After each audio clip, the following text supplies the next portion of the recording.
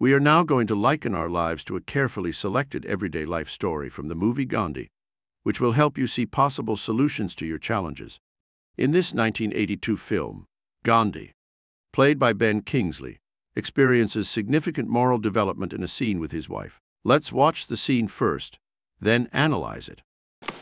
And you call it an ashram? That's right.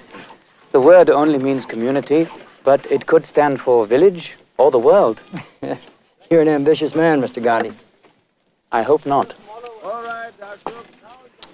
I hear that you also participate in preparing the meals and cleaning the toilets. Is that part of the experiment? Bar? We will need another place set for Mr. Walker's driver. I will tell Tara. Yes, it's one way to learn that each man's labor is as important as another's. In fact, while you're doing it, cleaning the toilet seems far more important than the law. Please, come and join us. You'll need something before your journey back. Would you excuse me, please? Yeah, sure.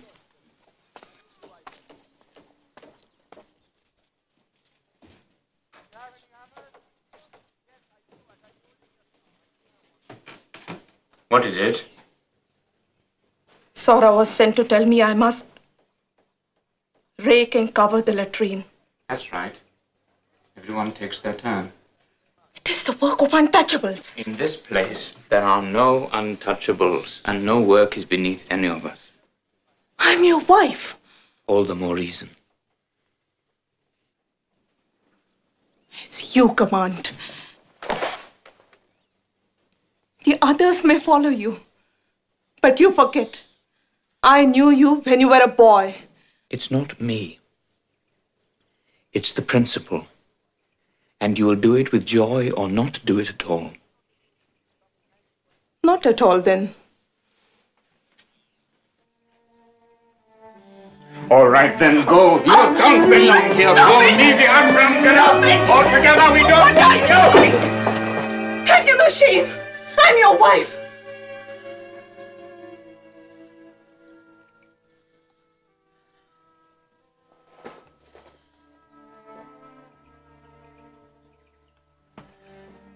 Where do you expect me to go?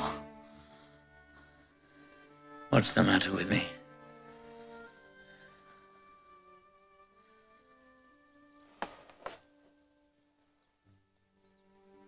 You are human. Only human.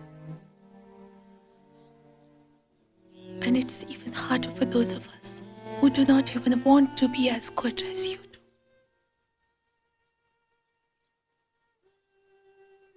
I apologize.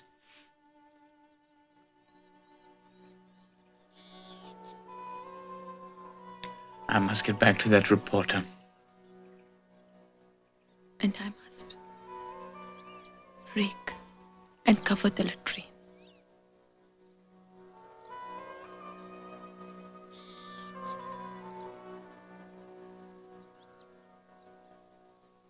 Watch the beginning of the scene again. Gandhi's challenge is that he needs to communicate to the world what his community and movement is about. And you call it an ashram? That's right. The word only means community, but it could stand for village or the world. Note that Gandhi could have stopped his explanation with community or village, a modest ambition. But instead, he added, the world, a very much bigger ambition. This is a clue that Gandhi may have a problem with being prideful, which sets the conflict that is about to take place with his wife. You're an ambitious man, Mr. Gandhi. I hope not. Gandhi doesn't want the world to see his community as a product of an ambitious man. How does he want his community to be seen? I hear that you also participate in preparing the meals and cleaning the toilets. Is that part of the experiment? Bar? We will need another place set for Mr. Walker's driver. I will tell Tara. Why did Gandhi speak to Ba before answering the reporter's question about cleaning the latrines? And why is she upset? Do you think she heard them talking about the latrines? Yes, it's one way to learn that each man's labor is as important as another's. In fact, while you're doing it, cleaning the toilet seems far more important than the law. Please, come and join us. You'll need something before your journey back. Would you excuse me, please? Yeah, sure. Gandhi wants the reporter to see his community led by a humble man who praises the lowly task of cleaning toilets over following the law.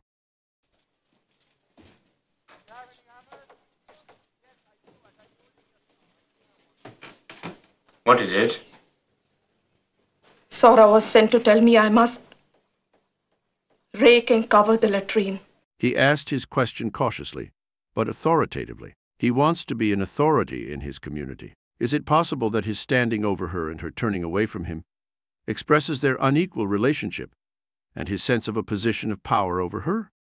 That's right. Everyone takes their turn. It is the work of untouchables. So Gandhi probably knew that his wife's turn was coming up soon, and that it could be an issue for her. So when the reporter asked about the latrines, Gandhi addressed Ba before answering his question. Why is this issue so important to Ba? She comes from a culture with a caste system. In her worldview, cleaning the latrines would make her an untouchable, the lowest social and spiritual caste. She has faithfully lived this religious system her entire life, and now her husband is asking her to give it up. Can her husband see what he is asking of her? In this place, there are no untouchables, and no work is beneath any of us. I'm your wife. How long would it take to help someone abandon a deeply held, lifelong worldview? Gandhi gives Ba only 2 sentences, asserting his authority to get her to comply. Gandhi sees in her face, now turned to him, the manifestation of her opposition. She is holding onto her identity in the caste system, and he to his as an authority. They aren't speaking to each other as individuals, but as representatives of their held onto worldviews. All the more reason. It's you command. The others may follow you, but you forget. I knew you when you were a boy. Gandhi avoided an overtly angry response, and instead responded with a forced smile. He gave Ba no space to consider her belief in the caste system, and now she is giving him no space to consider his belief in his authority. She throws it in his face, as you command. She doesn't sincerely surrender to Gandhi's expectation, but rather uses her surrender to justify herself as a victim of cruel authority, forced to act contrary to her cherished identity in her culture. At the end of her speech, there is not only an implied accusation of pride, I knew you when you weren't so high and mighty and trying to be a god to me, but a note of pleading in her voice as she tells him that she knows his vulnerabilities. How will Gandhi respond? It's not me. It's the principle. And you will do it with joy or not do it at all. Not at all, then. Tragically, it was the slight pleading in Ba's voice that called out Gandhi's harshest reply so far. Gandhi realizes that asserting his own authority isn't enough to justify his position, so he appeals to a higher authority. But it's the same thing. He wants his wife to submit to his vision, whether through his authority or the principal's authority. She refuses. They are at an impasse. They are now defensively justifying their identities in their worldviews with a kind of fanaticism. All right, then go. You don't belong here. Go. Leave the ashram. Get out. All together, we don't. What are you doing? Have you no shame? I'm your wife.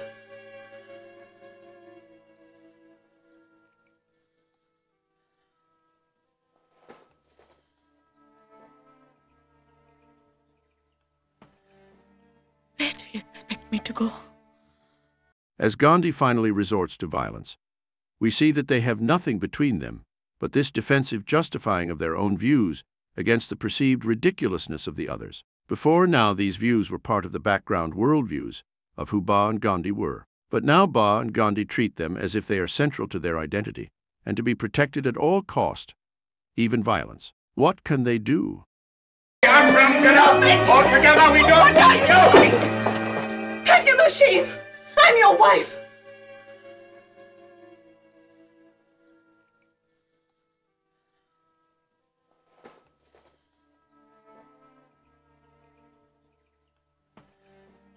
Where do you expect me to go? What's the matter with me? Gandhi suddenly lets go of his defense of his authority. Immediately, Ba lets go over her accusations toward him. Now, when she notes his humanity, it is with love rather than condemnation. They both become humble and responsive. The camera now brings them together in a two-shot profile. As they look at each other, they begin for the first time in the scene to see each other, not as pawns in a moral game to justify themselves, but as two human beings who love each other. I apologize.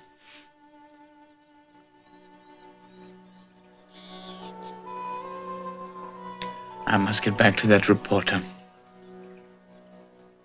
And I must rake and cover the latrine.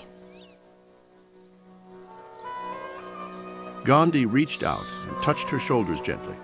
She bowed her head ever so slightly. So what has happened here? Gandhi and Ba both sought each other's cooperation, but defensively locked into opposing viewpoints, making them no longer able to see each other as human beings, much less as spouses. No doubt each of them felt they should have been kind to each other.